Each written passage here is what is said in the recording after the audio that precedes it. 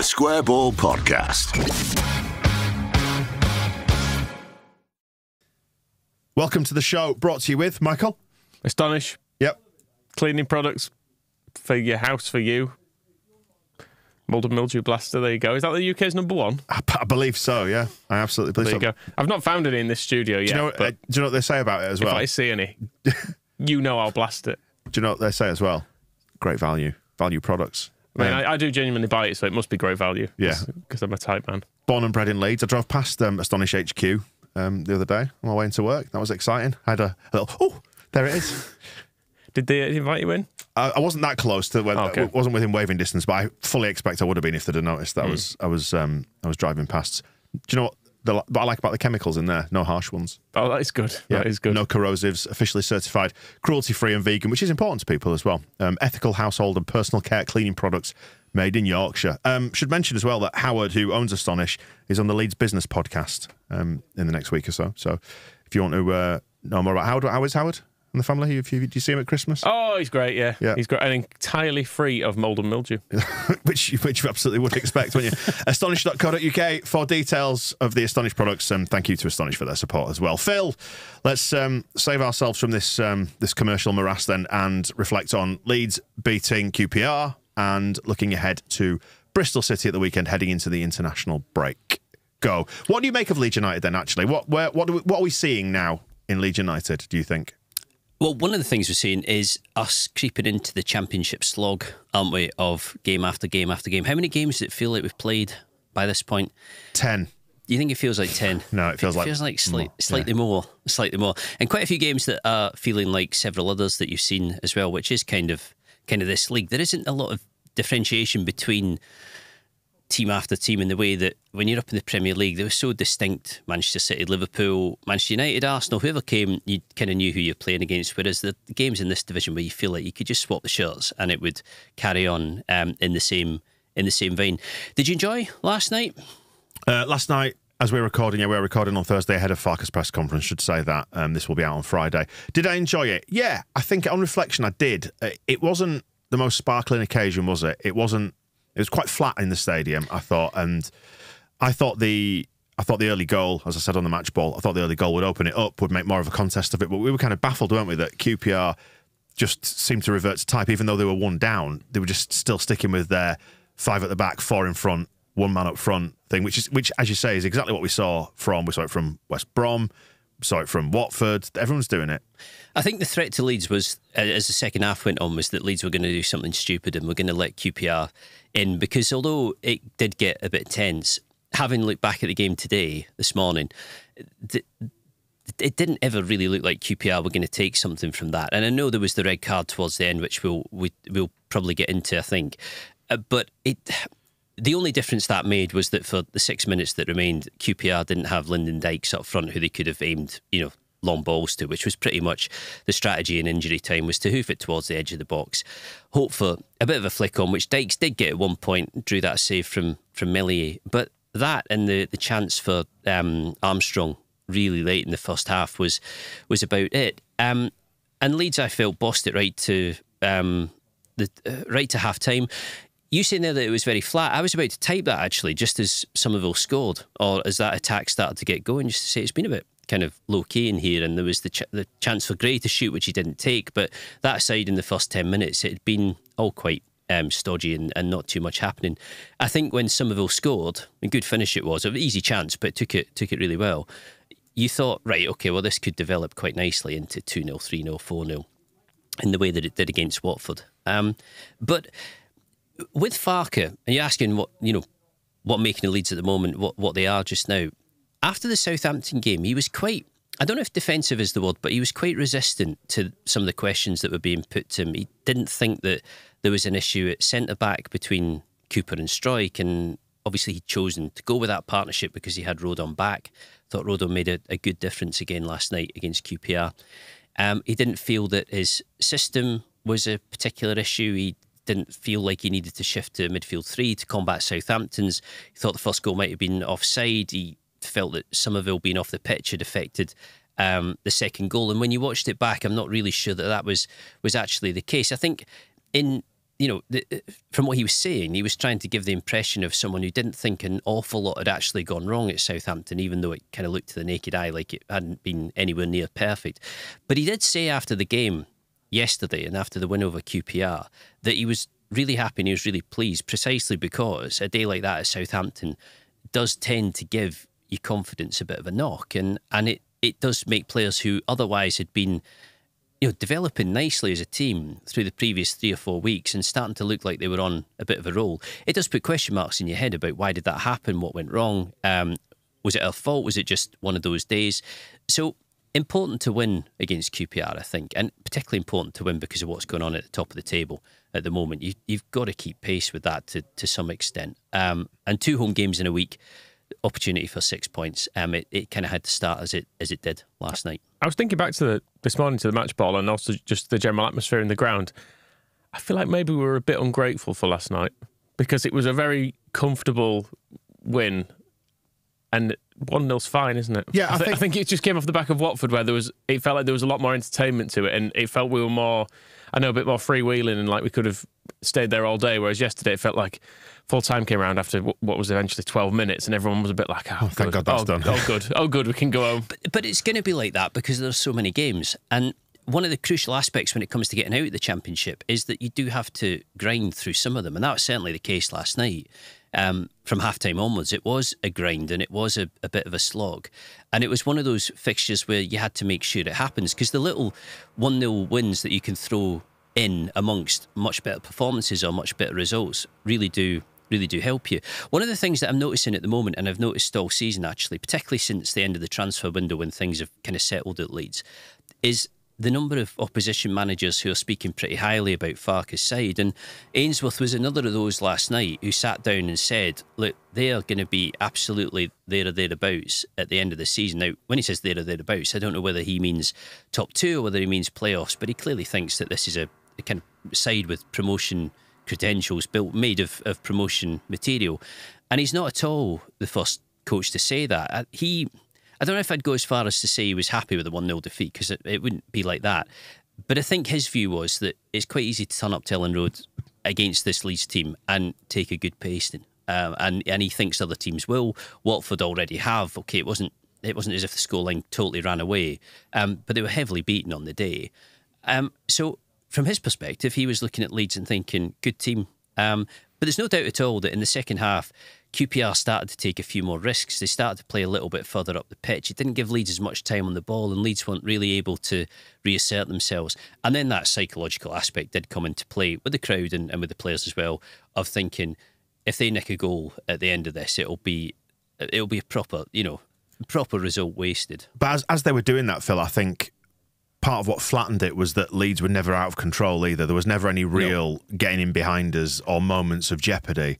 So it was kind of just 2 equal and opposing forces almost cancelling each other out, I think. And I think that sort of partly flattened it. And I think, I don't think it's that we were ungrateful for the win. I think, wins have been so scarce over the last year or so that maybe we should have been a bit more enthusiastic about it. But you can't pretend it was kind of a swashbuckling occasion. Like, you didn't come out of it in the same way you did after Watford, thinking that was great fun, because I think we're seeing, for the most part, we've got a team in the Leeds team that's clearly better than the vast majority of opponents that it comes up against.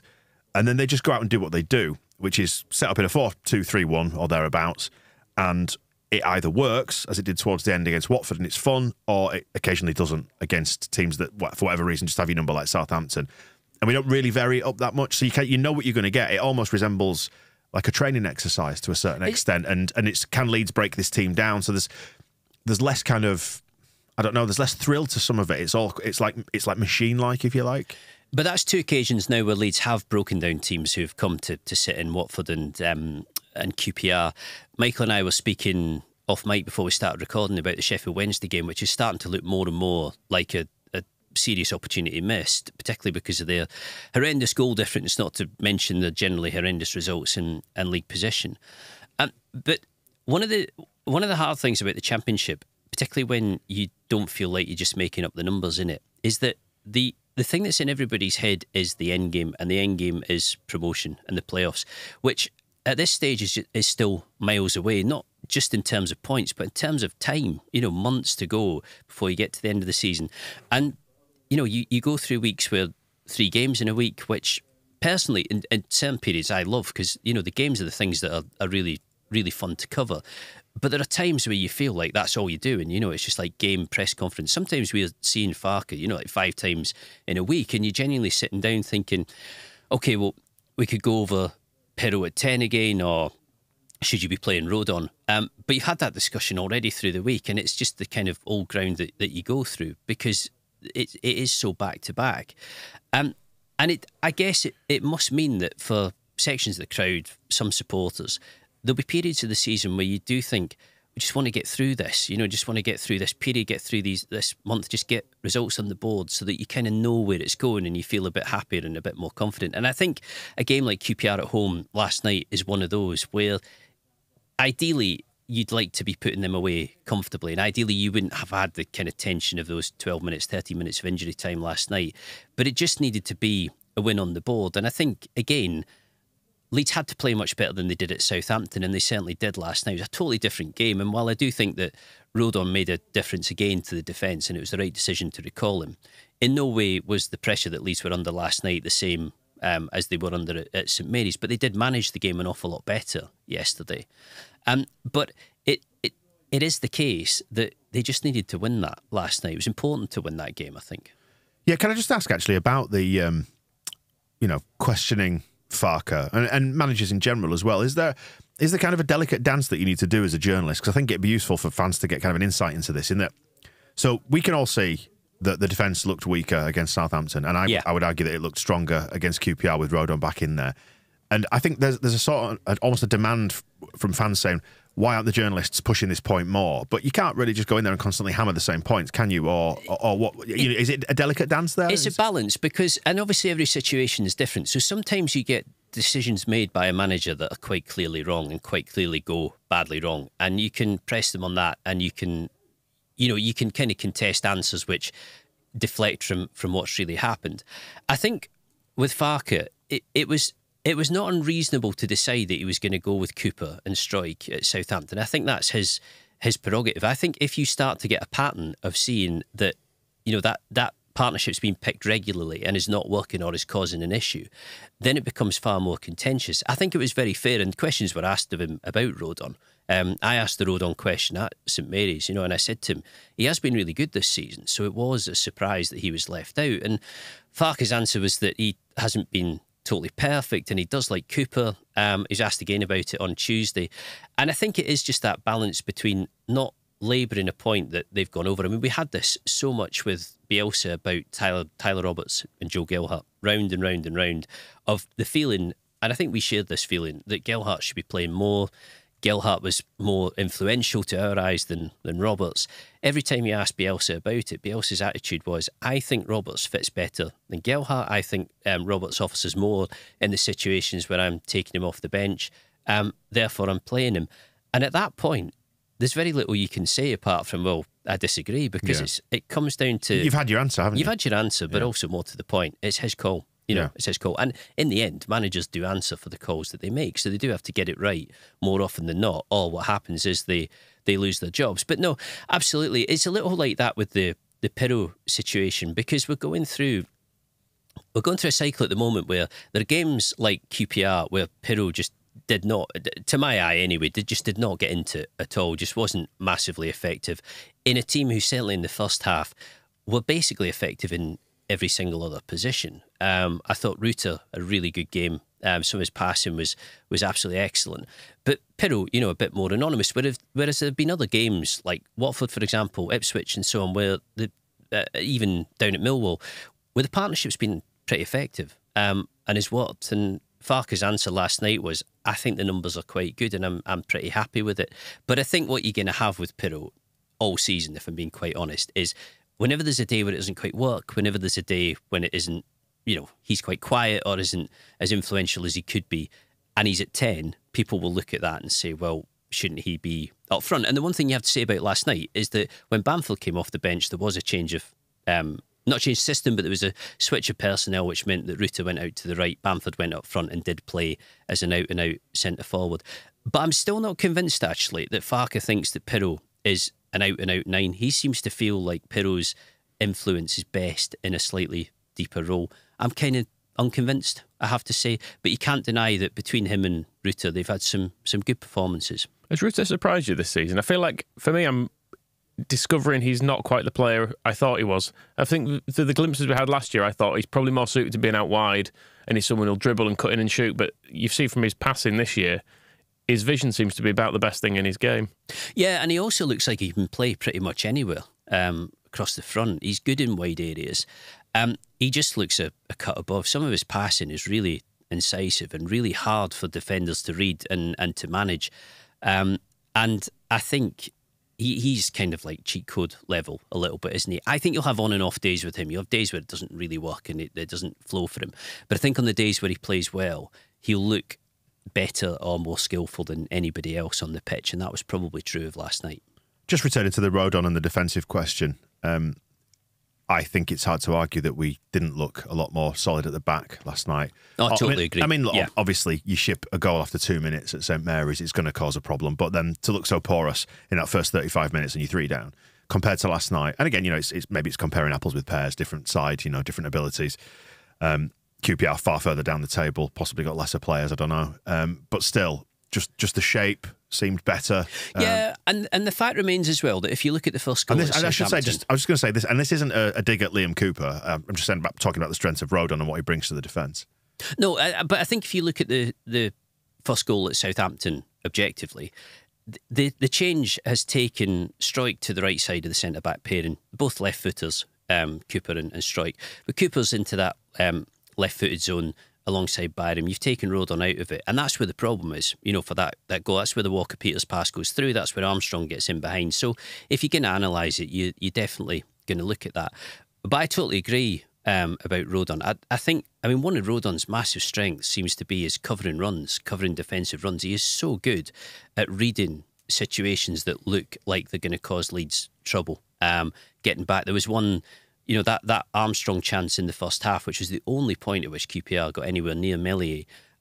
Really good ball in behind Struijk, but Struijk kind of caught in that no man's land where he couldn't react and couldn't get back quickly enough. But Rodon was across to cover it. Does that an awful lot. But it's quite interesting because we were having a look at the centre backs before the game, and I'd kind of picked up on this after the Cardiff game, but having a look at it in more depth, it was far more obvious, was just how much Leeds are actually playing through Struijk as opposed to anybody else. Like, I know you can make a meal of touches and passes and carries and everything else, but his, generally speaking, are miles beyond anybody else's, and also, way beyond the other centre-backs who Farke's picking from. If you look at Melié's passes out from the back, huge percentage of them are going to Struijk. That seems to be who he's looking for all the time, and it did kind of make me think that in amongst the debate about Rodon and Cooper, and I do think it's the right decision to be playing Rodon, I wonder actually whether, given how they've set up and given how they're playing, Struijk is the one that Farke would be least keen to lose from his lineup. Could that be something as simple, though, as the fact that Melié's left-footed, passing to Struijk, who's on the same side as him? Because it's easier for Meslier to open his body up and pass it that way than it is maybe to Rodon when you're passing across your own body. It's very possible, but I've been watching Struijk, and it does seem to me that he offers himself as the free man more often than not, and it's started to look quite deliberate. I think the numbers make it look quite deliberate as well. But I think all in all, because of that and because of the way Rodon's been since he's come from Spurs, you do get it into your head that is kind of the partnership. That feels to me like the partnership that Leeds can really build on. And I think it's settled and played well enough to this point to get a decent run. Let's talk about Luke Ayling then, shall we? Because it's Bristol City at the weekend. Obviously, yes. he's got links back to there. Possibly worth having a mention of him because he returned to the side against QPR. Had a bit of an off night. Didn't necessarily do anything wrong, but things didn't go right for him. A lot of the time his touch let him down. It just didn't quite click for him. Yeah, he's in the same boat as Cooper, I think, at the moment. And you could probably add Dallas to this, although with Dallas it's slightly different complexion because it's all about the injury with him, and really severe injury. And Farke was telling us before the QPR game that he'd had a very sort of minor setback after returning to full training, although it sounded like he'd probably be back in full training before the end of this week, and we'll see Farke again tomorrow, Friday, before the Bristol City game, so we'll probably get a bit more on that. But they're all at that time of their lives, aren't they? And I guess one of the harsh aspects of professional sport for the people who play it is that as your body clock ticks and as time goes on, you naturally get diminishing returns. And that's just the way it's going to go. You know, Ayling has less than a year to go on his contract. Cooper has less than a year to go on his. I think I'm right in saying that Dallas is up at the end of this season as well, 2024. And it becomes a much more difficult decision now, I think, to decide whether to extend those contracts and whether you can expect any more from them, particularly if Leeds were to get promoted. I mean, he's 32, Ayling, and he has actually played an awful lot of football through his career. He's got more than 500 league starts on his record, going all the way back to Yeovil, where he started out after Arsenal. And he has been, and I think will always be regarded as a terrific signing for Leeds. Incredibly high value signing for the money they paid for him. I mean, I always knew that it had been a fairly cheap fee for him and it had been in the six figures, but it was only when I was writing about him 2 or 3 years ago that I found out from somebody that Leeds had paid 200 grand to take him from Bristol City. And Bristol City wanted rid of him. Lee Johnson was happy to move him on because at the time, the defensive structure they were playing, he didn't think that Ayling was going to be good enough for them and was going to be able to... Did he feel like he came up a little short? Well, you can say that, but I probably can't. However, in terms of his tactical plan, he was not quite up to in Johnson's eyes. But Johnson actually said, I think we didn't have the right stature. Yeah, something like that. Yeah, we went to Ashton Gate, and Johnson did say we've been kind of found wanting on that one. We have, you know, we've sold him for not a lot of money. He's been great for Leeds, big part of the promotion team at Leeds.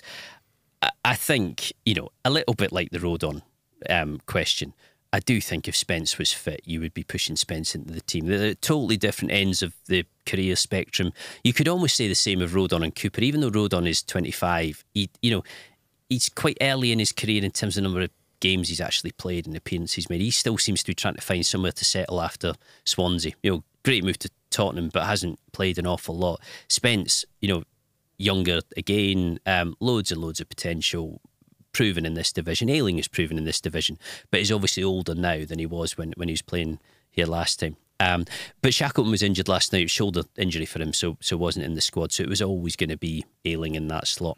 It's really hard not to fall back on sentiment when it comes to players like Ayling. Well, anybody who got promoted, basically.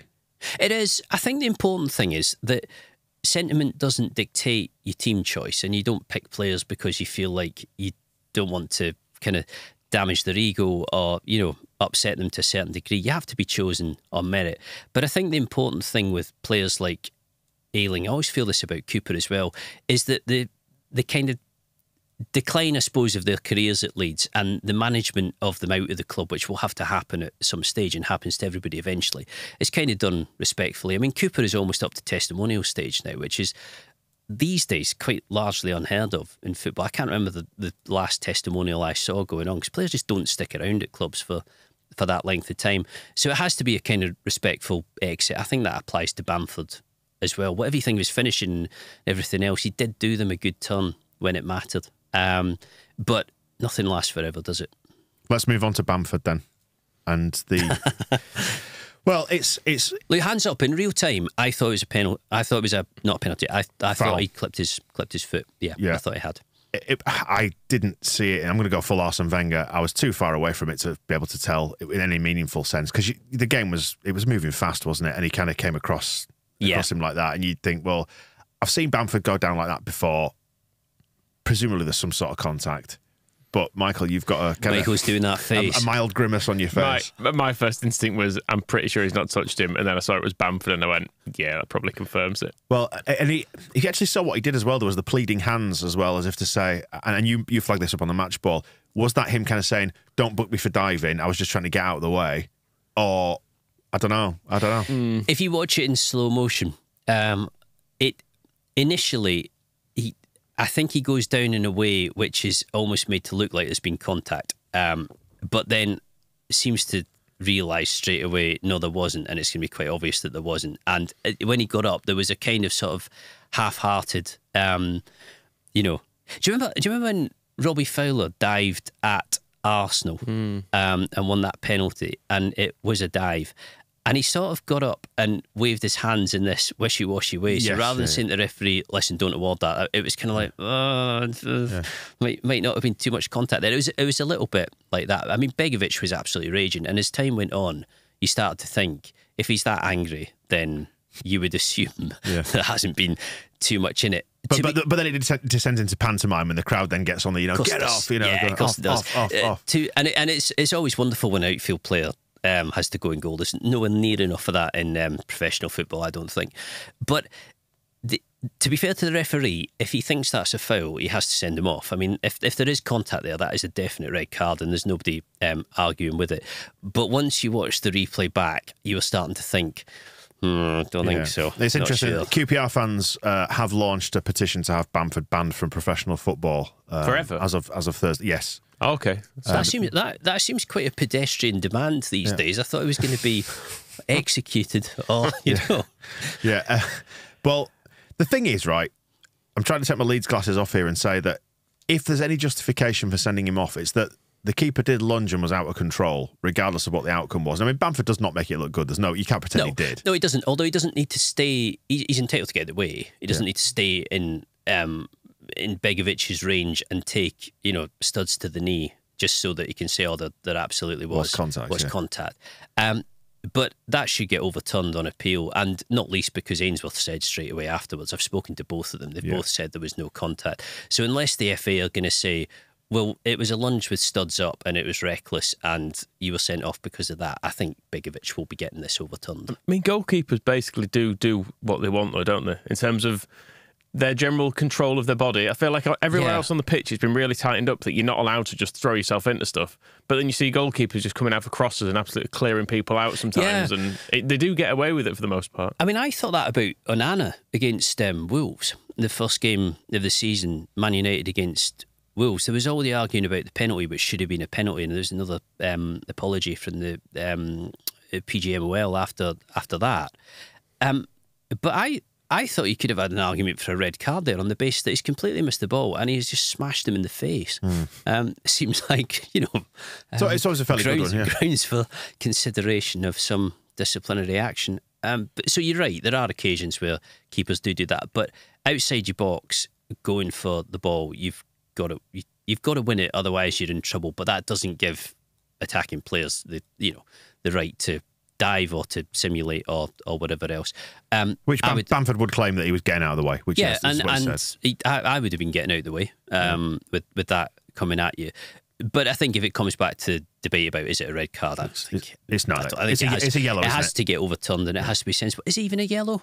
Well, he's lunging at him for one thing, so I suppose so. You could argue that and he's nowhere near the ball. Yeah. So I was aware of the commentary on QPR's feed, which, fair to say they were quite partisan. Yes. I think potentially actionable. Yeah. There should be more of this. I'm all for it. You think they should double down? Yeah. I think all commentators, I think on Sky as well, when Harry Kane does that thing where he dangles a leg and goes over people. I know the thing is, I don't see much of a difference between Bamford diving with no contact and someone diving when they're the one who's... Oh, he's initiated contact when they're the one that's dragged the leg into someone. I think the commentators would be in their rights to go, he's dived to win a penalty there. Massive well done. Slander fest across the weekend. But you could see like Bruno Fernandes again. Yeah. But Grealish was a master at it for a time, wasn't he? I don't know if he's kind of cut that out of his game a little bit under Pep, but he was always trailing the leg, wasn't he? You could see it and he'd jumping into people and things like that. But then again, because the rules around football seem to change season to season, and they've got themselves in a particular pickle with this because of VAR and because everything is scrutinised so much more closely now of trying to decide. So you had that season where any time it hit your hand in the box, it was handball. It was the Robin Koch rule, which was then overturned the week after. Yeah, that because Leeds. Yeah, 100% that. Or if from attacking point of view, it hits your arm, even if it just glances it and doesn't make any discernible difference, it was disallowed. And then obviously that will change because people got a bit sick of it. I'm totally convinced that it will only be a matter of time before there've been far too many goals in 90 plus 13 before that aspect of the lawmaking gets changed as well. But there were occasions of penalties, or there were long stretches of penalties where it did seem as if you touched anybody in the box and they went down, then it was going to be given. There was particular period where it seemed like that was particularly true of Old Trafford, but that must have been purely coincidental. But eventually, players start to cotton onto this, and they think, well, if I do get clipped, then it'll be a penalty, and I can say, well, touch me. That's how it goes. But one way or another, going by the replay, there was not enough. It would be stupid if the FA didn't overturn that, I think. You replay the game? Yeah, why not? I mean, yeah, every time there's a poor decision. I'm not sure I want to sit through that again. I'm not saying it was a bad game, but we won, so let's just move on. Championship develops into like 12 games a week. Yeah, it goes on forever. It as I said, I think the difference it made to the game was that QPR didn't have Dykes to aim at for the last 5 or 6 minutes. When they would have obviously scored twice. Well, let's be fair. Am I being facetious? Yes, I am. Might have scored once, which would have been enough. But it's such a short period of the game that I don't think you can really say that. The thing that shouldn't happen is that Begovic serves a suspension. But I think, talking about the game itself, I'm not sure it's a massive influence, really. Not a good week for refs, does it mean? Really? Is it ever? No. Who'd do it? I don't know why they do it as a job. Bristol. I was just thinking about this actually. Which games would you replay? What? If it's probably easier to say which ones wouldn't I? Well, I mean, owing to dodgy decisions. Well, it's funny. I was chatting to my dad yesterday about the 1973 Cup Winners' Cup final in Greece, where I think the Greek referee was banned and never reffed another game again. But was the game replayed? No. 75 the same. Yeah. I always remember speaking to Lorimer about 75, and he called it the disappointment of their lives. And there's this photo of him, black and white photo of him sat on the grass staring at the turf after full time, and it's like this devastating pic where you can just see what's been taken away from them. If you speak to Alan Clark, I mean, he'd absolutely never forgive Beckenbauer ever, I don't think. Yeah, the Wes Brown own goal as well. I would replay that game, or just overturn the result probably, which would have. I think we would have qualified for the Champions League with those points, wouldn't we? So then we get in the Champions League, we don't collapse. It ignores the bit where Scum go and score afterwards, probably. Yeah, but if we'd have scored that one, then it would have changed the pattern of the game, and that definitely wouldn't have happened. That's the thing, isn't it? With these things, you can go, well, you just chalk a goal off, and the score I'll take the bits I like. Yeah, but that's the basis of this whole argument, which is why it's completely ridiculous. Is that it's all on the assumption that the entire scenario and end result would have been different. See, mine comes from the Burley season at Hearts, which was a game against Celtic at Tynecastle where Hearts 1-0 up. And Maloney went over a player called Fisas, very good Greek defender. No contact. Fisas got sent off. They won the game 3-2. And it was pretty key in the kind of title race. Not that we'd necessarily have won it, but we're in the hunt. But the same thing applies, doesn't it? Number of times Celtic beat us 11v11 is, well, almost endless. So yeah, it's all something and nothing. But yeah, we could replay last night. The other one, the whole game doesn't need replaying, but a goal needs chalking off for the Gordon Watson dive. Yeah, absolutely. That should have been 6-0. And he should have been sent off and banned from football. Yeah, I was going to say, if you've had VAR then, get to the screens for that one, ref. See, he maintains there was contact on that. Yeah, but because he's a liar. Yeah. In your opinion. But I mean, yeah, he did. I mean, and this for the record, for anybody who's under about 40, going, what is he on about? 1991-92 season, and everybody's seen that, surely. But we're still bitter about it. Yeah, just search Gordon Watson dive. It'll be the first thing that comes up. Yeah, and he maintains there was contact, but was it contact that caused him to take another 2 steps and then dive it in the air? If you search Gordon Watson lie, you'll probably get him talking about it. In your opinion? In my opinion. Michael Normanton should say those are very much the opinions of Michael Normanton and not me. I'll leave I still covering your backs. I was going to ask, should we move on to preview Bristol quickly, because that's coming up hot on the heels of the QPR game. They're just behind us in the table, played obviously the same number of games. They've won 4, drawn 3, lost 3, so not too far off where we are. What do we expect? They were in Yorkshire on Wednesday night, and I would assume must be staying up in this neck of the woods. It would make an awful lot of sense to bomb back down to Bristol and then back up again, but I might be wrong. Looking through their squad, it's quite solid, I think. It's quite, not wildly strong, but I think it's a grizzled, very championship. Yeah, maybe grizzled. It's got Naki Wells in it. Of course, but he's been there since forever. He left Bradford, went to Bristol, and has been there for I think 25 years. Isn't that the crux of being grizzled in the championship, that you've been around? Naki Wells, of course, featured last night, didn't he? As people dug out the that's right, the tweet from QPR. That's right, when he handballed it. Did he handball it twice? I think in that. Replay that one too. Yeah, but They were, what was the tweet? It was no VAR, no problem. That's Something right, like that. Yeah, funny. What goes around comes around. Yes. So they beat Rotherham. What else have they done? Let's have a look. So they lost to Stoke at home, lost to Leicester away, beat Plymouth 4-1 at home, 0-0 against West Brom, and then they won at Swansea, among others. I think they're quite a decent side, Bristol City, but I can't really go further than that at this stage, and whether or not that means that they're going to have a look in with the playoffs or not is quite difficult to say. But they are in that massive clutch of clubs who are on kind of 16, 15 points at the moment, above and below 6th place. They won very late at Rotherham. 95th minute, I think. We were watching the goal just in the press room as we got in after the QPR game. So I think a more difficult game on Saturday than QPR, but one which will probably shape up in much the same way. Yeah, will they have maybe a bit? I was going to say, will they have a bit more ambition? But I think you've answered the question there almost. If it'll be more difficult, surely they offer more going forwards. That's the natural conclusion you'd draw from hearing that. Yeah, well, Ishmael at Watford, who did that great tweet this week of statement. I mentioned this on the match ball. Yeah, you thought, he's been fired. He's gone. Yeah, and he read it. He's got a new contract. And that must have been deliberate. I mean, there can't be anybody at Watford who did that unknowingly and without thinking. People might think he's had the bullet, because we're very much getting into Championship managers getting the bullet territory now. But he's got a bit of a reputation for his football being slight sort of madness, slightly chaotic and everything else. It just was not like that. It's always hard to tell, a bit like QPR in the first half last night, whether that's because of how well Leeds are playing and how well Leeds are controlling everything, or whether they're just not very good or the tactics are incredibly unambitious.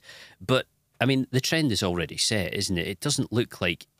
There are a couple of sides who are probably going to come here and try and go punch for punch. I suspect Southampton probably would. Absolutely certain Leicester will, without a doubt. Maybe Ipswich. But most of the clubs in the Championship are probably going to do what we've seen already. That's becoming a definite pattern, and I think it will continue. What do you fancy then for the weekend?